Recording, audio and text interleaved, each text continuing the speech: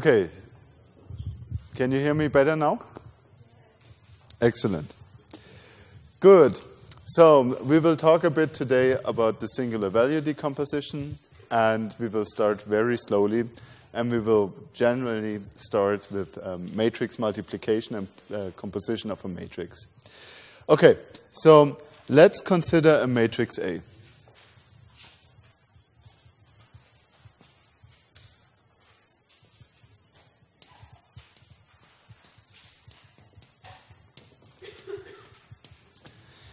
And in the general form, our matrix will be element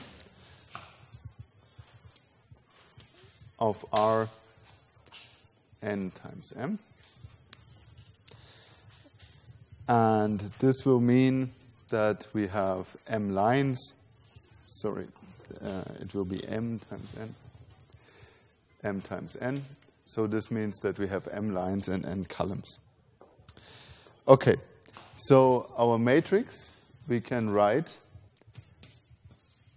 as a set of scalar values and some indexing. So what we do is we index the first element here. This is a scalar value and has the index 1, 1. And then we can increase the second index 1, 2, and so on until we end at the value A1, n. Okay? And then in the second row, we can do the same. So we can increase the other index, A2, 1, and increase here. And we will get A M1. And of course, you can do the same on this diagonal. So this will be 2, 2. And here you will get index A M n. Okay? So this is simply a matrix. And we can actually rewrite this entire matrix into a set of column vectors. So we could also write this matrix a bit shorter, but we write it as a set of vectors. So let's say this is a vector A1, and then we have a vector A2, and we have a lot of more vectors until we end up at the vector AN. Okay? So we could also write this matrix like this. So this is fairly easy, right? Everybody of you should know that. Now we can start thinking about a matrix multiplication. Yeah? So let's say you have a matrix and you multiply it with a vector x. What will happen? Well, you can do the math and do the element-wise computation, or you can actually look into the matrix here. And what will actually happen is that you get a mixing of the two vectors. So what will happen is you will get this vector times the vector x. Sorry. Yes. So what we actually want to do is we want to write, okay, we can write them as column vectors. But what we actually want to do is we want to rewrite them as row vectors. Sorry. We want to write them as a set of row vectors, A1, and then we actually put the transpose here. And then we do A2, and do a transpose and A3, and so on, until we end up with AM. And then you have your entire vectors essentially as row vectors. So you also need transposes here. Okay, so if we do that, you can actually multiply this guy with a vector x. And what you will see now is that if you multiply it with the vector x, you get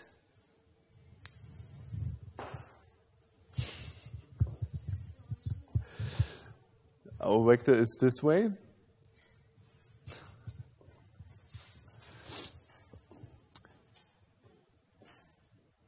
Because we get the weighted sum with x here, right? And what we want to get is essentially a mixture of the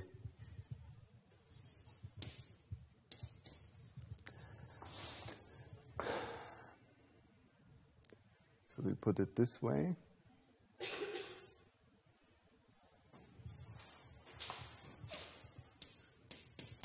So what I want to show you is this guy here. And no indexes here. Okay. Now let's think. Then we need the transposes here. And then we need to sum up. Now if we multiply with the vector x, you should be getting this vector here and this vector here. Yeah. This is going to be a vector again. Oh. Okay. Forget about this. So what I actually want to do is I want to write this up as a vector x1. Yeah. Okay. So what I want to show you is that if we take the other form, then what you get is this is an x, and we will get indices here. Because what we are actually doing is we are just mixing the column vectors of this matrix with x. So what we'll get is a mixture with the components of x. So these indeed need to be the column vectors. Yeah? And then we have the first column vector. Yeah, that's right. Okay, forget about this.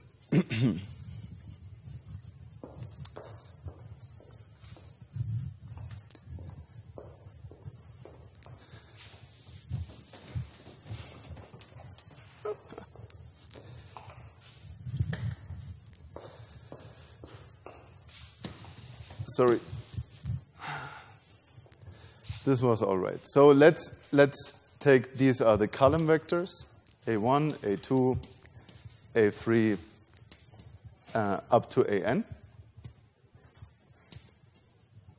And now what we can actually show, if we do the multiplication with x here, what we get is essentially the vector A1 mixed with the first index. So this is a scalar value. And we get A2 weighted with x2. Can you even read this anymore?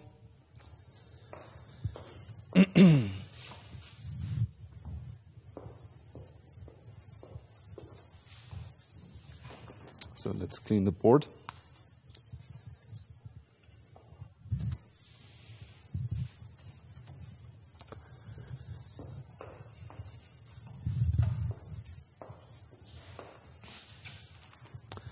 So what you get is essentially this vector, A1, and it's weighted with the scalar value xy, where your vector x essentially consists of the component x1 to xm. And then you can rewrite, of course, this will get a vector, and it will be A2 times x2 plus AN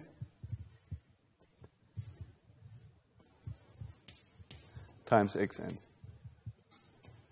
So you will get a vector out of this, but the vector x essentially does a mixing of your column vectors in the component.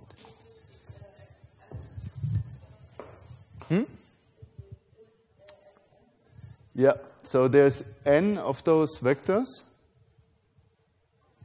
and you also have, so this needs to be a vector of dimension n, if you multiply it this way. So it needs to be xn. But every of these vectors have m components. Okay? Good. So you can think of this multiplication as a mixing of those vectors, which is a quite interesting thought. So essentially what you get is in a matrix multiplication, you get a mixing of the different vectors in the matrix by the components in your vector.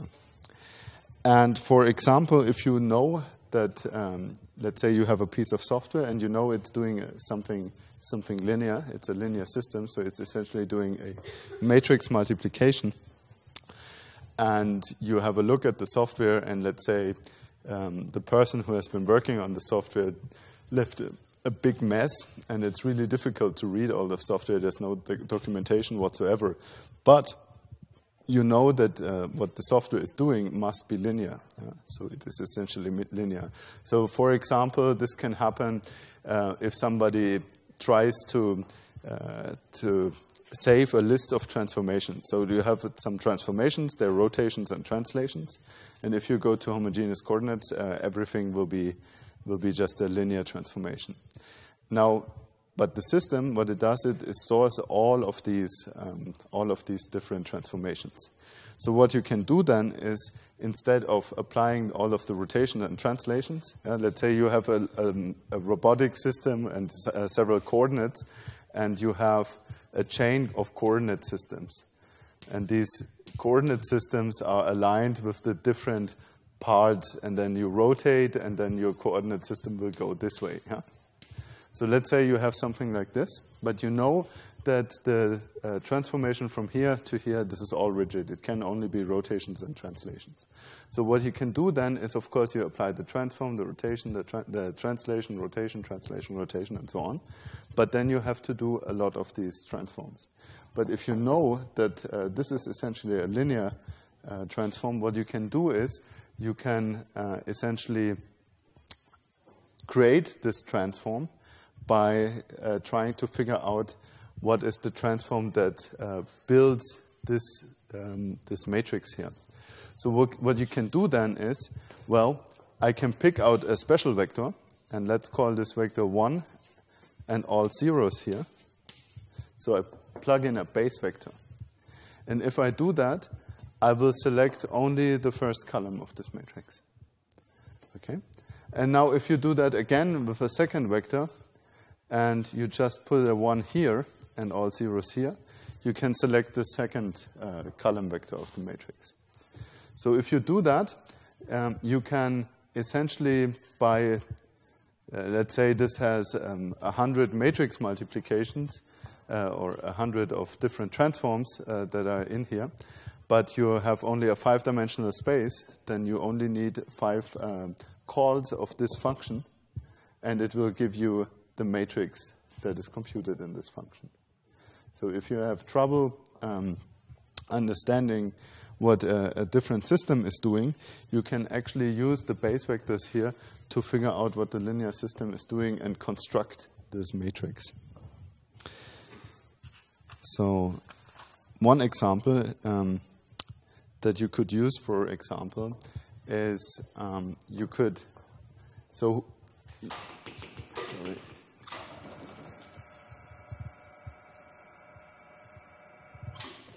So let's say you want to figure out a rotation, 2D rotation matrix. So everybody of you knows, of course, a 2D rotation matrix. So this is a 2x2 matrix. But how do we actually construct it? Who memorizes the 2x2 rotation matrix? Yes? Cosine theta, then?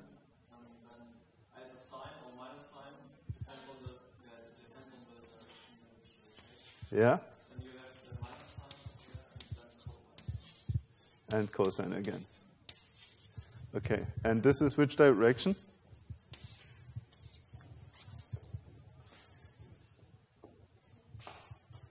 It's counterclockwise. So this way.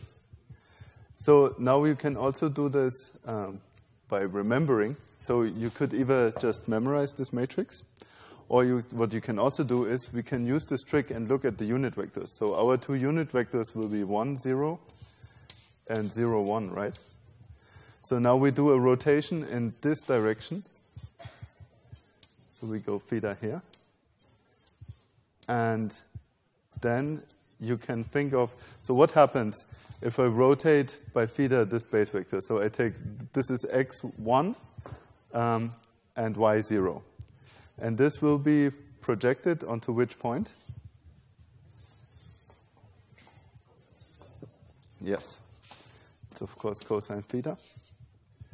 So if you have an angle of 0, this will be 1, and sine theta here. And now you can think of the other base vector, which would be 1, 0. And now you can apply the same rotation, and you end up at this point. And here you see that you'd get a negative x-axis. So the other one will be minus sine theta and cosine theta. Okay. So if you have trouble memorizing this matrix, you can always use this trick just to derive it. Because we know this is a linear system, and we can get the column vectors, and there you go. These are exactly the 2 columns that we just put in here. So you can just use the base vectors, put them in, and get the matrix that is used to mix them. Good. So we can now think about what a matrix is actually doing. And there's many ways, of course,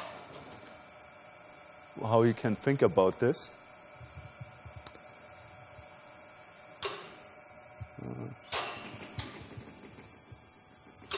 So one way that I found pretty useful is you can also think about a set of points and what a matrix does to it. And a quite useful set of points that you can think about is a set of vectors. And this set of vectors all have the Euclidean length 1. Yeah? So let's say you have 1 here and 1 here. This is the unit ball in 2 dimensions.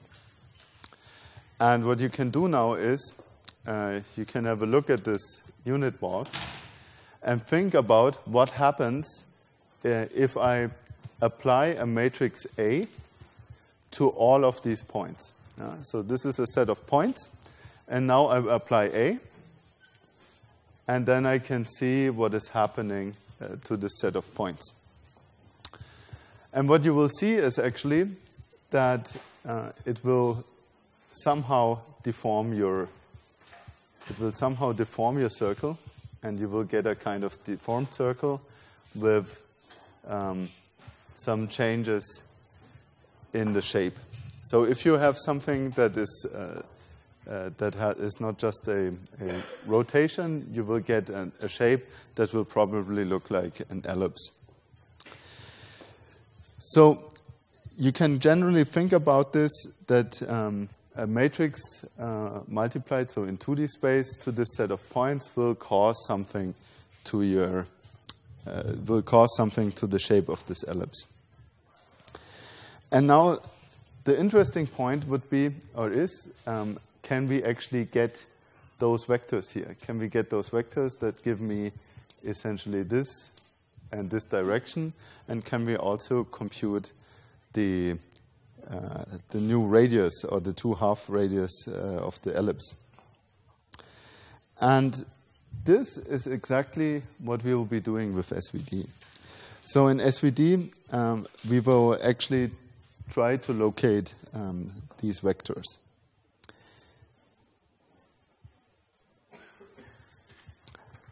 So what we actually want to figure out is we want to figure out the component, a vector n, that is the longest length. So let's say this is the vector n prime, and n prime is the longest vector in this set here. So what we actually want to find is something that will, so we take our vector, some vector n here, and then we want to find the vector n prime that gives us the longest length. So what we want to do is we want to take the 2 norm of a vector n, and let's square it, and we want to maximize this. Now the thing is, we can for sure find the longest vector here just by increasing n. So this is why it makes sense to restrict us to the unit circle here. So we need also a constraint, and our constraint is going to be that the 2 norm of n should be 1.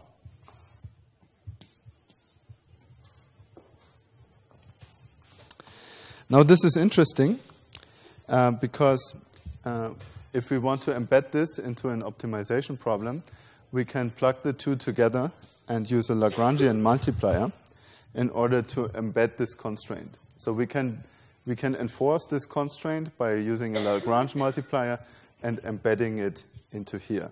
So our objective function will then become a times n. And now we need to embed the Lagrangian multiplier with minus the constraint. And we use the lambda as Lagrange multiplier. And we also need this to be 0. So what we do is we take the 2 norm of n minus 1. Now we can further. So this will be our optimization function L. Let's just call it L of n, and this is the function that we seek to maximize. And this function now will try to find the maximum on here, while enforcing the constraint that n should be as close as possible to 1. And now if n gets very high, this will cause additional cost in this function. So you can use this kind of Lagrange multiplier to embed additional constraints in your optimization problem. So what do we do? Well, we can first rearrange this a bit, and we can get rid of the norms. So we can rewrite this as n transpose times a transpose a times n. This would be, so this is a 2 norm, yeah? So you can actually write this as a scalar product. And we can do the same trick here. And here we will get n transpose n minus 1. Okay?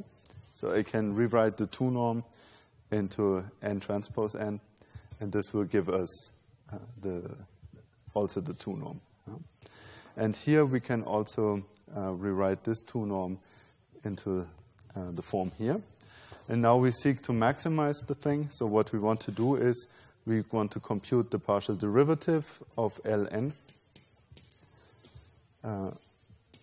in the components of n. And we can actually do that and then set it to 0. And you can see that we can actually get this fairly easily. So this is going to be 2 a transpose a times n. So this is quadratic in n, right? And here we get minus and then 2 times n and lambda. 2 times n lambda. And now we seek the optimal point. So we set this to 0. And if we do that, the first thing that comes off is the 2. So we get rid of the 2. And the next thing that we can do is bring this to the other side. So we get a transpose a times n equals to lambda n. Okay. Do you recognize this somewhere? What kind of, yes? Yeah, exactly. This is an eigenvalue problem. So what we actually need to do is we need to compute the eigenvectors and eigenvalues of this matrix. And now the cool thing is if we use SVD, it will also automatically solve this problem. So this is very useful. So you get automatically the eigenvalues of A transpose A, and to be exact, you also get the eigenvalues of A transpose. Now the nice thing is A transpose A is always a symmetric matrix, so A transpose A is always invertible. No, it's not always invertible. Yeah, it's true. It could be rank deficient, but it's always symmetric. Yeah, it's true. Okay, so now the nice thing is we can always find something like this and solve this eigenvalue problem. And the nice thing as well is that these eigenvalues, these eigenvectors are always perpendicular. So we can actually look at this matrix and then find these directions using this eigenvalue problem. And now if we do SVD, we will do a bit more.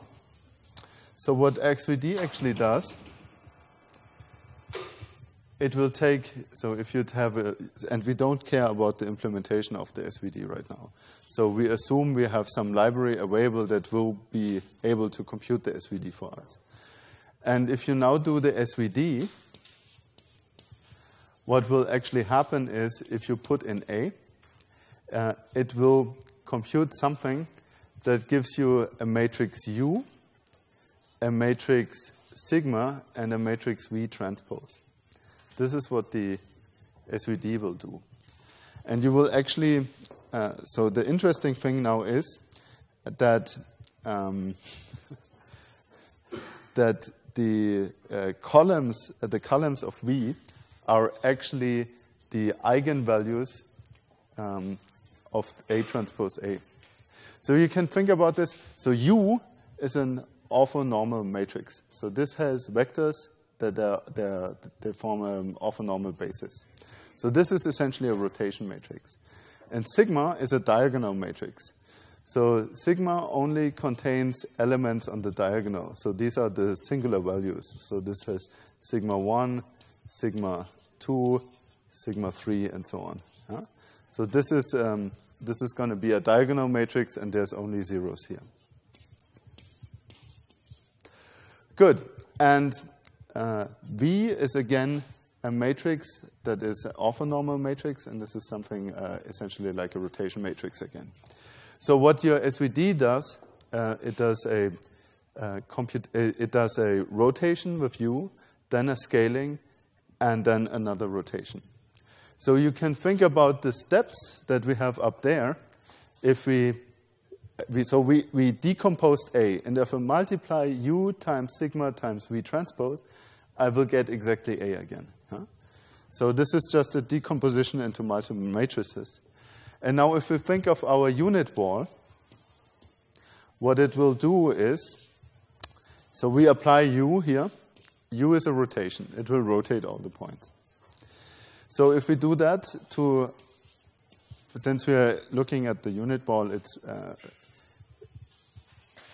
doesn't do anything, because if you rotate a circle, it's going to be a circle again.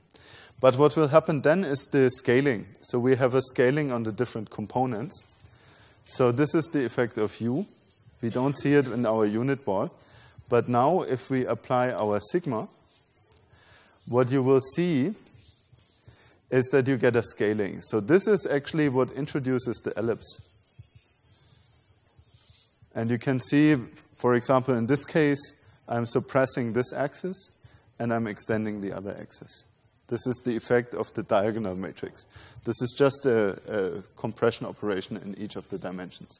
So the dimensions here are independently scaled. So this is the effect of sigma. And now you put in your V transpose, and V transpose will rotate this back. So what will happen is that you get to the final. So this is what we had previously, right? And this is our n prime. Okay?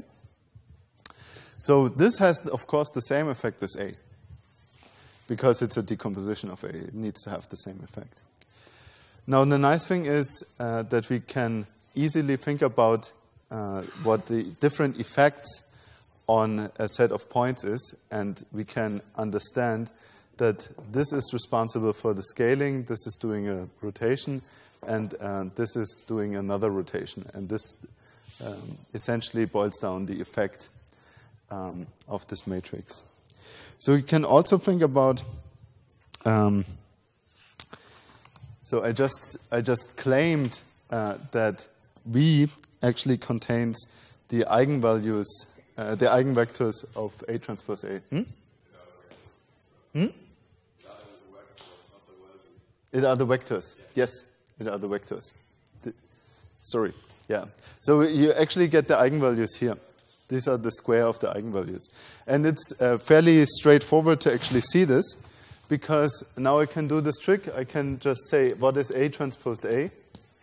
Well, I know that we can do the SVD on this guy. And what it will do actually is it will create U sigma and V transpose. And then in the next step, we have to transpose this guy and multiply it with U sigma and V transpose again. So what the transpose will actually flip this. So we will get here V transpose sigma and U transposed. So the transpose will cancel out. And here this stays the same. This is U sigma and V transpose. And now we know these are orthonormal matrices, so this cancels out. This is going to be the identity. So what you get is V and then sigma times V transpose. Yeah? And this really nicely shows you that, that V contains the eigenvectors of the matrix A transpose A. Yes? Yes. True. What will happen if you transpose a diagonal matrix? That's, yeah. Yeah, that's true. Good. So you can actually now see that, and you can do a very similar proof and just plug in A transpose. And you will see that A transpose, the eigenvectors of A transpose will be found in U. If you do this, you can easily check that. Okay, so why is this useful? So this has really a lot of useful properties. So for example, this allows us to do a lot of stuff with this matrix. Yeah?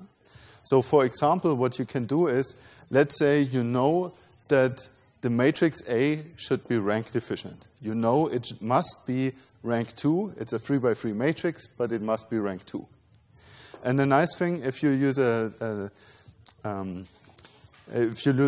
library, it will also sort the singular values in this matrix.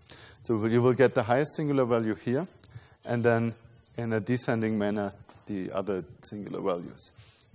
So let's say, so first of all, we may want to think about what happens. Let's go back to this example. And let's say we have we have two singular values in this example because this is 2D. Okay? And we have the circle here. And let's say we have one of the two singular values is 0. So the smaller one is 0. If you think about that, what will happen is you get U here. So U doesn't do anything because it only, in our unit ball, it never does something. But as soon as we do this, you will see what will happen. So this is now a rank deficient matrix. So this is composed of sigma 1 and 0 on the diagonal. And what it will do is it will squash down the second component here. So it will splat your circle onto a single line. And now if you actually apply V transpose, what it will do, it will rotate your line back. So let's say you get something like this in the end. And here you can easily see what happens if you multiply the unit ball with a rank deficient matrix. You end up in a line. So this is quite useful to think about that. And if you use such a matrix, you get a line here. This also then tells you why this is really difficult to invert. So imagine you want to project your lines again onto a circle. You wouldn't know how to do that because there's ambiguity. And then you can also think about what happens if your second singular value is really small. Because if it's really small, it will probably look like this or even more narrow. And then your ellipse will be really narrow on the second diagonal here. And this can also tell you something about the numerical robustness here. Another thing that's really useful is, let's say you want to invert, you want to compute the pseudo-inverse using SVD. What you can do then is you can try to compute A minus 1, or the pseudo-inverse. So let's say you want to compute the pseudo-inverse. And you can now do that in a very similar manner. So you can go here and say, so we have U, sigma, and V transpose. And now you want to compute the pseudo-inverse. So what will happen, this will flip again. And then the first thing that you'd have to do is you have to compute V. And then the inverse of it of this matrix is going to be just V. Then you need the pseudo-inverse of sigma, and you need U transpose. So it's no big deal inverting them, but you will have some problem inverting this matrix. And now you look at this matrix, and I can tell you that the pseudo-inverse is going to be sigma 1 and 1 over. Okay? So you have 1 over the singular values here. So this is sigma 2 and so on. And the pseudo-inverse, now let's say this is 0. So if it's 0, you will see you cannot invert this diagonal matrix. So what you can do instead is you just, instead of putting infinity, you just put 0. And this will give you the pseudo-inverse. So you're using this trick. Instead of putting infinity here, you just put 0 because you can't compute it. And this will give you the pseudo-inverse. And now if you look at this, you can immediately figure if you have a very low, if you have a very high, no, sorry, if you have a very low value here, then this number will be very high. So let's say you have a number for sigma that is 1 to the power 10 times to the minus 5 or something, and you divide here, you will get a very high number here. And this also tells you that this matrix is going to be very ill-conditioned. Because if you have a change in this component, then a very small change will be amplified a lot here. So this is something that is very close to being rank deficient. So if you have very small singular values in, let's say, in floating point numbers, 10 to the minus 7, then you will have a lot of numerical instabilities here. Because this, so it's not necessarily really 0, but it's really close to 0. And if it's really close to 0, you get a pretty bad numerical stability. So what can we do with this? So one thing that we can figure out using SVD, we can immediately get the rank of a matrix. So you do SVD, and you count the number of non-zero elements on the diagonal here, and it gives you a rank. At the same time, you can also define something that is called an epsilon rank. Epsilon rank. And the epsilon rank is essentially you choose an epsilon, and you say anything epsilon smaller than 10 to the power of minus 3, you count as zeros. This can give you the epsilon rank. And this is something you often do if you deal with real data. You want to use this epsilon rank in order to figure out where numerical instabilities are. Good, so we can compute the rank. We can see that we found the eigenvalues and eigenvectors of A transpose A and A transpose with the SVD. We found that, so one thing that is also nice, if you, for example, know that your matrix is 3 by 3, and you know by theory that it has to be rank deficient, let's say there's a skew product in there or something, so you know by theory this matrix has to be rank deficient, then you can compute the SVD, and you just set the smallest singular value. In this case, if it's 3 by 3, you can just set this guy to 0, and then multiply this matrix again with U, sigma, and V transpose, and you will get a rank 2 matrix. So you can immediately use this to construct a rank-deficient matrix that is, in an L2 sense, the closest approximation to your original matrix A. And this has been used quite a bit in different computer vision algorithms, but also in medical image processing. Okay, so SVD is a really useful tool. Pseudo-inverse, rank. You can compute null space with it. So the null space can be computed by the column vectors in V.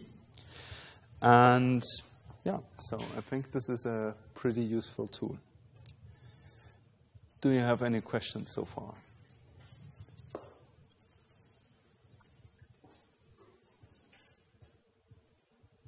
Okay, so if you don't have any questions, we can actually go through so the projector is on. Okay. Yes? So, wait, which one?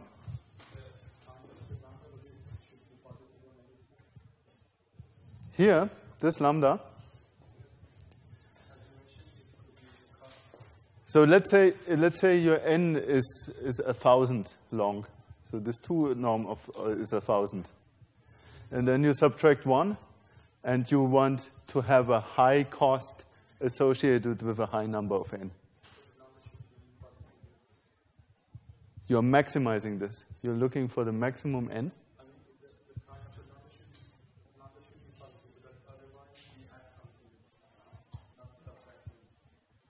Why?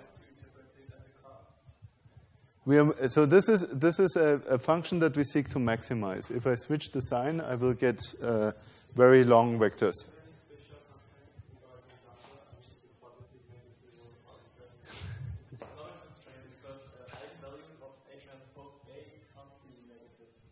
Yeah.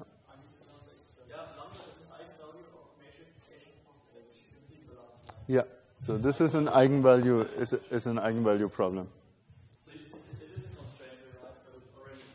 Yeah. Ah, okay. And now, okay. Yeah, this is true. Yeah, it's in there. Yes. So lambda can't be negative. So yeah, true. So if your Lagrange multiplier needs to be positive. True. Yeah. Yeah. Yes. Hmm? Yes. And you say, okay, there is very little, and you put instead of infinity. Yeah. And if I want to return to my matrix, Yes. with this sigma matrix, Yes. I will retain exactly the same matrix. No. Anyway, good. So, yeah, more questions?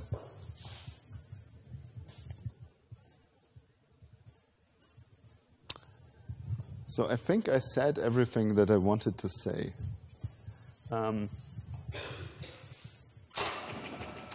We can still have a look at the set of slides. So, as you may have so everything I just said is also on the lecture slides. So instead of doing everything on the board, you could also do the easy way and actually look at our slides, and everything should be in here. I think there's a little more, but I think I have the most relevant points. So this is a very powerful method. It's been very, very popular in computer vision, and we will also talk about factorization. So we will also introduce a very cool method in this lecture where we will also use SVD again. And it's extremely robust and simple to use. So what can we do with it? We can compute singular values. We can compute null spaces, pseudo-inverse. We can solve overdetermined linear equations. So I think I didn't show that. We can actually solve a system of overdetermined linear equations. This is also fairly easy. Who wants to see that? Does everybody know how to do it? So let's say this is a solution for a regression problem.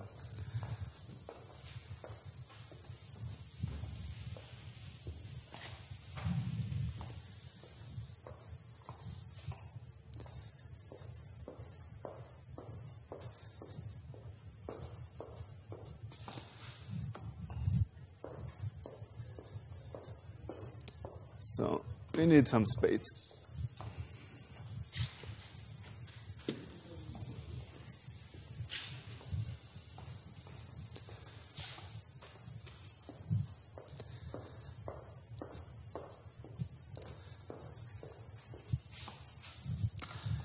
Good. So let's think of a regression problem. So let's think of the problem. You have a set of points. And you have a couple of points, and they look like this. Huh? So this is your point. And now what you want to do is you want to fit a line through here. So what you want to figure out is you want to figure out a line equation. And we will do this very simple. So let's say this is y and this is x. And we choose a very simple model. So we just say y is m times x plus t. Okay? And now you have many of these observations. So I could choose this point and set up my line equation. Or I could choose any two other points. What I want to find is actually the line that fits best all of those points. So what I can do now is I can rewrite this. And this is a fairly easy trick. So we can say, essentially, we have a lot of those observations. So we can say this is actually yi and xi. And now if we do that, we can rewrite this into a vector. So y will be a vector. And then we can put m and t in here. So these will be our two unknowns. And now I will observe all of these equations at the same time. So I build a huge measurement matrix. And the measurement matrix has the component x1 to, let's say, it's n points. And it's going to have the component 1 all over the place up to here. So if I multiply this row with this vector now, you will get mxi plus t. So you will get exactly one of those equations. And it's always the same m, and it's always the same t. And now what we've just learned, this is a system that is overdetermined. Yeah? So you actually can't find an inverse, but you can, of course, do a pseudo-inverse. So you can just call this guy capital M, and then you say y equals to m times, and now we need to decide for a name for this vector here. What name should we use? B. Excellent. Excellent choice. B. So we will call this vector B. And now you can see that we can get B simply by computing the pseudo-inverse and multiplying it to y. And this will get you B. And we already seen how to compute the pseudo-inverse. So this is a very simple regression problem. And you can do that not just with lines, but you can do polynomials and whatnot. Because your problem is linear in the coefficients that you wish to estimate, then you can easily compute the solution with SVD. And SVD will give you the least square optimal solution. So, so the solution that you get here will be equivalent to minimizing the L2 norm of of y minus m times b. If you minimize this, you can also use the pseudo-inverse. Yeah? Okay. Good. So this is really cool. So you can easily solve regression problems with this. So you can also think of a polynomial here or something. Okay. Good. So we've seen how to compute that we get singular values. We've seen that we get the null space. We've seen how to get the pseudo-inverse. We've seen how to solve overdetermined linear equations. We've seen how, we have not seen how to compute condition numbers, but we've seen how to enforce a rank criterion. And to be honest, all of what you've seen here previously would actually have been on the slide. So I would have had a much easier life if we just went through the slides, but I think it just makes more sense developing the math together. And sorry for the big mess up in the beginning. It would all have been here. Anyway, good. So this is also the rotation matrix that we've seen. This is the effect of a matrix on the unit sphere. Then SVD is a normal form of matrices. This is also, you found everything of this is already explained during the lecture. And we have some properties.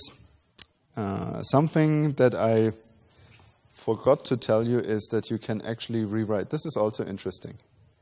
This is also an interesting line here. So we've talked about the rank of the matrix. So that's the number of singular values that are greater than 0. We talked about the numerical epsilon rank. This is all the singular values that are greater than epsilon. And this is also very interesting. If the rank of your matrix is R, then what you can actually show is that you can just compose your matrix A as the vectors of U and V multiplied with the singular values. Yeah, of course, because all the other entries are 0. But the nice thing, if you write it in this form here, is that due to the orthonormality that you have, and you just multiply, you're creating essentially one matrix here. So if you take U times V transpose, you're creating a matrix, just because of the multiplication. And if you just take two arbitrary vectors and multiply them with like this, of course, all of the columns will be dependent. Yeah? Because what you get is columns that are all scaled versions of U, depending on the entries of V. So you simply get scaled versions of the same column vector. And that immediately means that this needs to be a rank 1 matrix. If all of the columns are linear dependent, it must be a rank 1 matrix. And now the nice thing is that we can actually rewrite A into a set of rank 1 matrices, and we just sum them up, weighted with the singular values, and then we get a matrix of rank R. So I found this a very cool way of writing down the matrix. So you don't need more matrices than exactly the number of singular values or the rank of your matrix and the respective rank 1 matrices. Okay, another thing is if you want to compute the Frobenius norm, you can also sum up the squared singular values. And yeah, we already seen this observation. And if you square the singular values, you actually get the eigenvalues of the respective problem.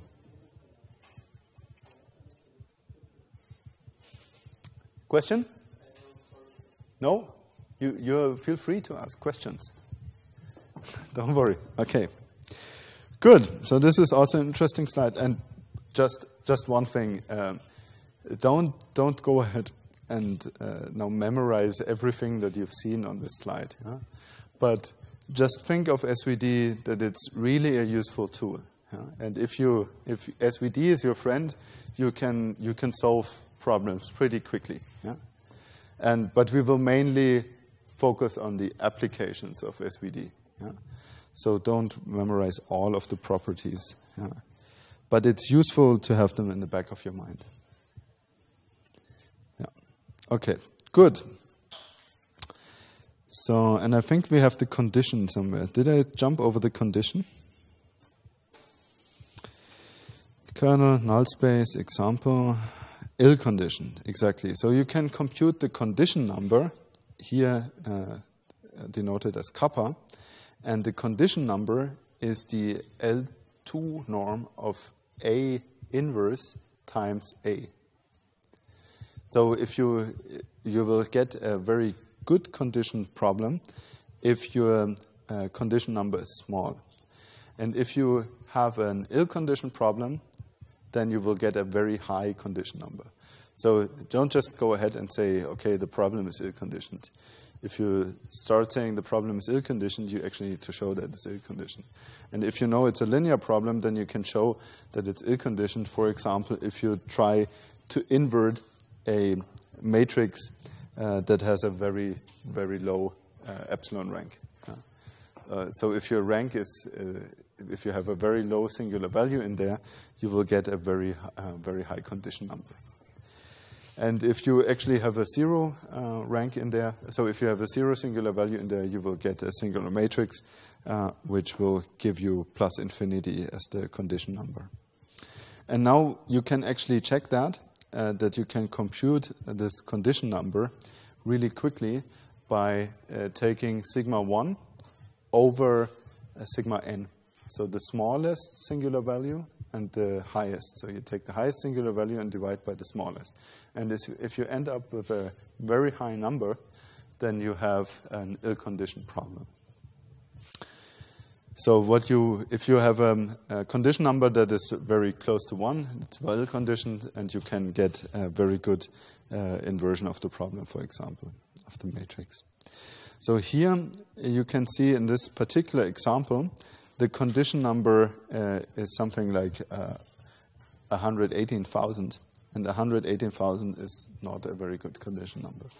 And you can actually show that if you vary b by 0.1%, it implies a change in x. So if you have ax equals b, then it will imply a change in x by a factor of 2.4. So you have 240% change. Okay, good. What else? And I think these are the optimization problems. So here we have enforcing a rank criterion. What is this one?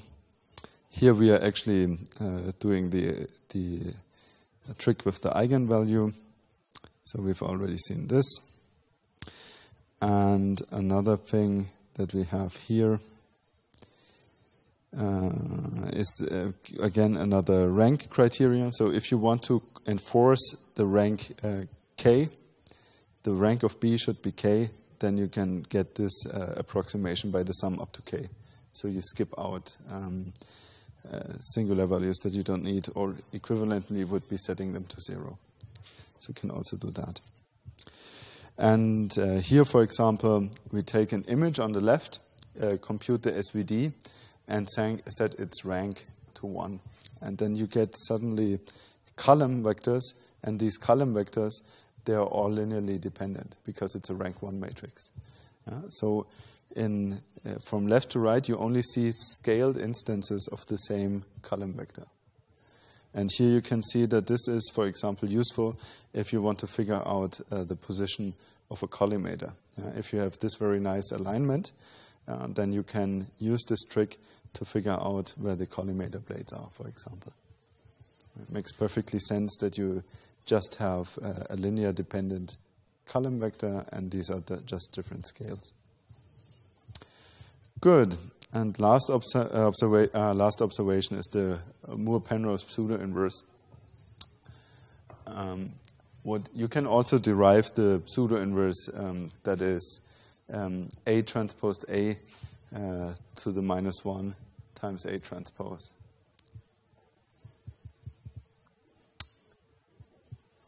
Has everybody seen how to derive the Moore-Penrose pseudo-inverse? It's also fairly easy. Who wants to see it? So if there's 4 people, 4 seems to be enough, right? Everybody else were just hesitant. No, it's very easy. If you want to derive the Moore-Penrose pseudo-inverse, what you're actually looking for is, so you want to have AX equals B, and now you want to find the inverse that is actually, you want to solve this for B, right? So what you want to do is, you want to find the matrix A that actually solves this optimization problem. Let me think about it. We want to minimize the problem, this problem, AX minus B. So this would be solved by AX minus B to the power of 2, and now we want to minimize this. We want to set it to 0.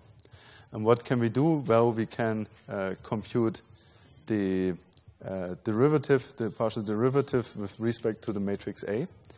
And if you do that, you will end up with 2A transpose times ax minus b.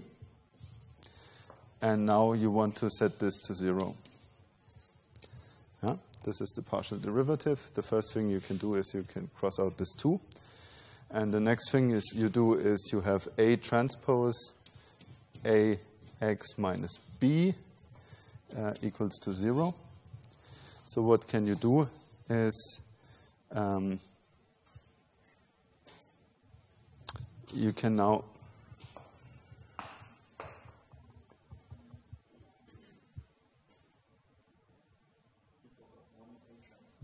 I forgot one A transpose. I forgot the A transpose here. There it is, exactly. So this is the A transpose.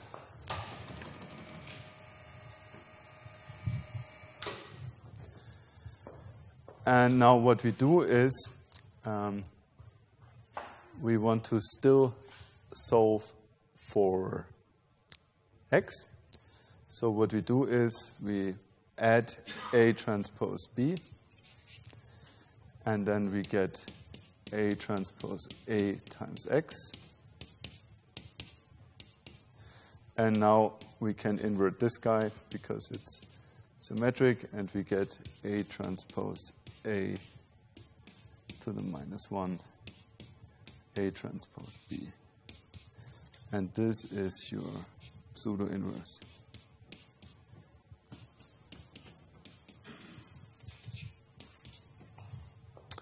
Yes, that's it. So it's just a couple of lines to actually derive the. So we start with the L2 norm, do the gradient with respect to A, and then you get the pseudo inverse just from this. So also fairly easy to show. Good. What else? So we can also use the diagonal matrix and put 1 over the singular value and construct it. And this is also very useful if you want to estimate regression lines. This is now the example that we also did here. Okay, good. Some remarks. We will use SVD as a black box. Yeah? We won't consider any algorithms to compute SVD. You guys will be using Python in the exercises, and it's shipped with an SVD. So we have everything for linear algebra, so don't worry. It's very nice because it can be computed for any matrix. It's numerically robust. And the time complexity to decompose, well, given m and n, you can see that it's square in m and in n, and it's power of 3 in n. So for most practical situations, we will have m to be larger than n. So if you think about this matrix, for example, so we will have a very powerful tool to decompose the matrix A. Okay, take-home message, SVD is the tool for linear equations. It will not fail. There might be better solutions to this, but it's very useful, and if you start experimenting, playing with it, it's really, really useful. So if you start developing an algorithm, start playing a bit with the data, SVD is really, really useful. It's provided by all the standard libraries, and for us, it's always our first choice. And there is still a remark on the oral exam, but you won't need it anymore. Good, and here's a couple of further readings.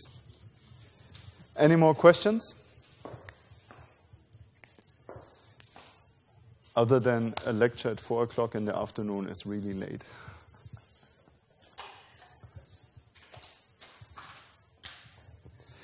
Good, if you don't have any questions anymore, then we can conclude today's lecture.